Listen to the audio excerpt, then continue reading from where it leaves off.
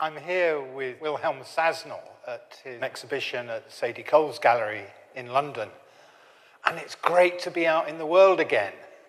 In fact, it feels kind of strange being in galleries surrounded by art, and it's almost as if we've forgotten how to do it and have to reacquaint ourselves with being in the world. And here's you looking at your son and his friend during lockdown. So they decided to meet, and that's the view from my studio. They were sitting on the grass, and the black shape is a shadow of the studio. That's him and three friends. Recently I was reading quite a lot about his generation, how such situation like lockdown or what may happen with environmental crisis, how it's going to affect this generation. For me, it was about his generation, how it's hopeless in these times. And of course, being older, with both parents, I'm a grandparent, I spend a lot of time feeling guilty. Not for what I've done personally, perhaps, so much as what I've been complicit with, and with neo-capitalism.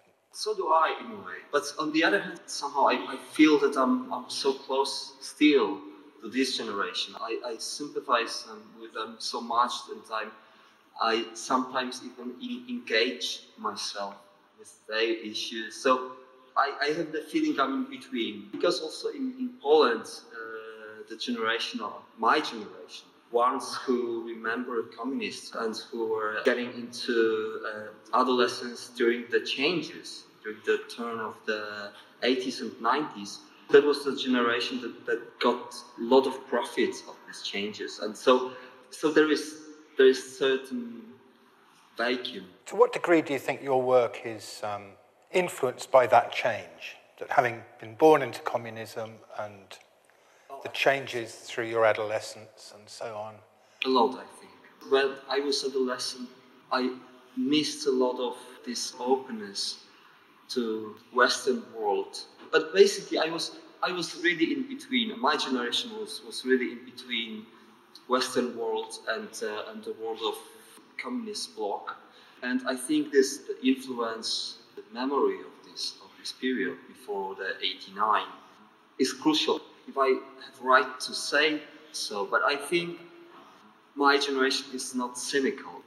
I think we are really EU believers. Believing in what?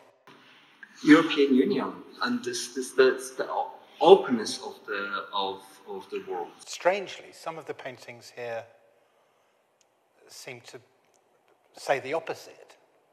You know, there's a barrier between you and the highway in California. We have the White Cliffs of Dover, which has got a new resonance now, even since you painted them, in terms of migration. When I was growing up, the White Cliffs of Dover meant dogfights over the channel with Spitfires and Messerschmitts and a sort of jingoistic, sentimental Britishness. And now, of course, it's become a contested space with protests on the streets of Dover against migrants. And here you have this, in a way, very loaded and potent subject dealt with in a few strokes. What were you thinking about when you painted it? Was it the view?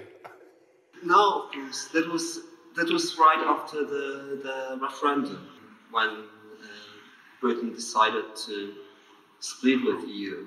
Me, as an EU believer, it was not possible to imagine anyone would leave.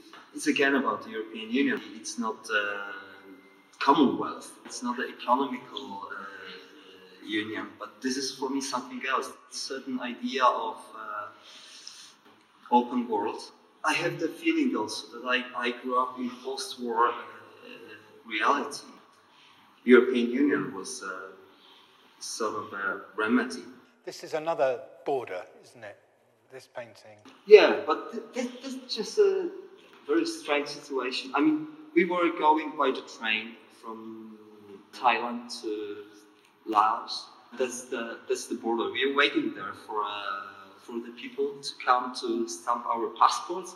And in one of the waiting rooms, there was this metal pipe and shoes. The thing I love about this painting, actually, is the way you rendered cheap orange plastic. I would love one day to paint plastic just with these clear, bright colors. It looks as if it's been taken, a photograph from a flashlight. It has this weird instantaneousness. It sort of jumps at you.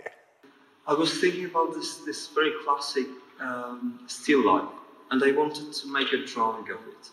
Something that is obsolete, but then I liked the drawing itself, and I decided to paint it. And with the masking tape roll and the book, you've got the circle and the square, and you've got all these kind of lovely references to quiet days in the studio, presumably, and painting what is close to hand. This is what I love about the studio, that it's quiet. Painting itself is, being a painter and spending time in the studio is the greatest job. I have a system. Recently, I picked up audiobooks that are read by Sadie. He's a Polish lecturer, and I painted also the portrait of him. He read the recordings of him with hundreds of books for the blind people. He started in the 70s, so still you can hear the tapes that are digitalized. So you can hear the sound is fading away. You're accompanied in the studio. There's a painting here of Ornette Coleman. Is he with you in the studio as well? He is as well, yeah. And of course he was groundbreaking in all kinds of ways. He was changing the game and had great collaborators, but he never lost his rootsiness. He allowed himself freedom to go where he wanted. I don't say it lightly, I see in your work too, you know, there's a sense of how you're pushing things apart and then homing in again. Do you think there's a change of tenor, a change of mood when you, because I know you spent time in the west coast of America recently, and there are some paintings of highways, and it's the land of opportunity, but it doesn't feel that way, either reading the news or looking at these paintings. I have to change the palette, and of course, in a way, it's not an attractive city, but on the other hand, with its ugliness, I liked it very much. Certain things that are very practical, but on the other hand, very inhuman. Yes, it was a very different experience, and I missed actually people on the streets. You've painted a lot of highways in your time. For me, it's the highlight of our civilization. Yeah, this is about being in permanent move. And the chain link being out of focus. Yeah. It's pushing us towards the horizon, isn't it? Yes, but I like this, that it's so evident that it's taken from the photograph. One is very much aware of where you, the painter, is looking from. That was because the studio that I had in LA. So I decided to paint also because of the vastness of the landscape. I wanted to try with a big canvas, but it comes from the roller coaster.